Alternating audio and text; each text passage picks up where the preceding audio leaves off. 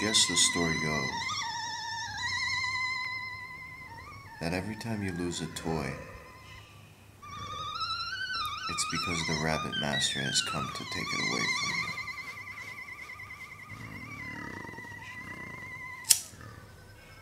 you. Or at least that's what my grandfather used to tell me. He would say to me, he'd say, "Boy, you better take care of your shit, because one day the rabbit master will come and convince your favorite toys to go away with him." You can't trust the rabbit master. He's always got a trick up his sleeve.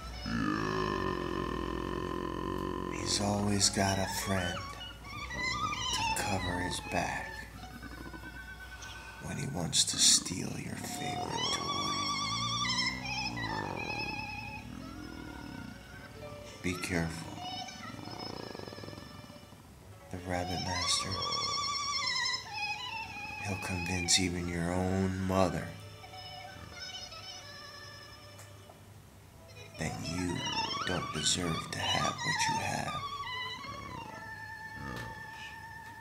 He will spin it around until you think that you yourself don't deserve to have that special toy that you loved your whole life. He doesn't care. He wants your spirit. He wants the love that you had, the love that he never had.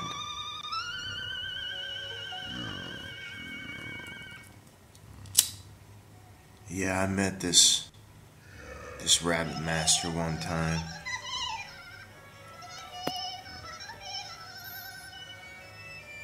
He let me follow him one night.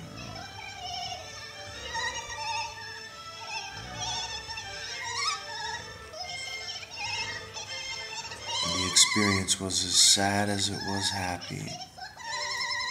It was romantic as it was frightening.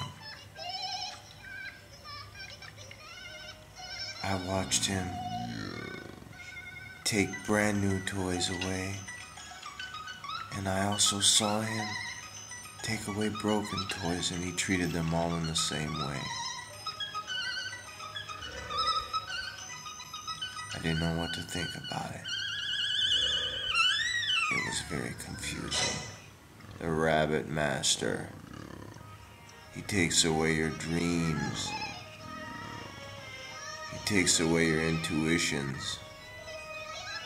He takes away your toys.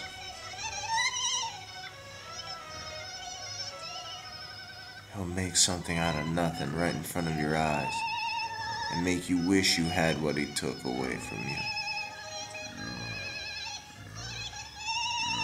No one knows where he lives. No one knows how he lives.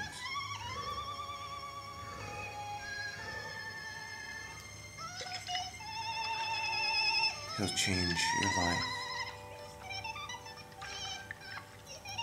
He doesn't care about anything but those toys.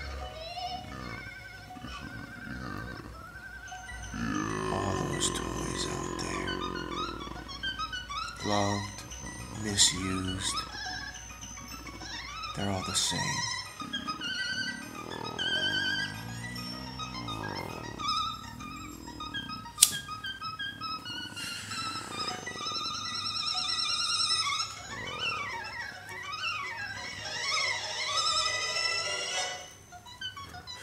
They're all the same to the rabbit.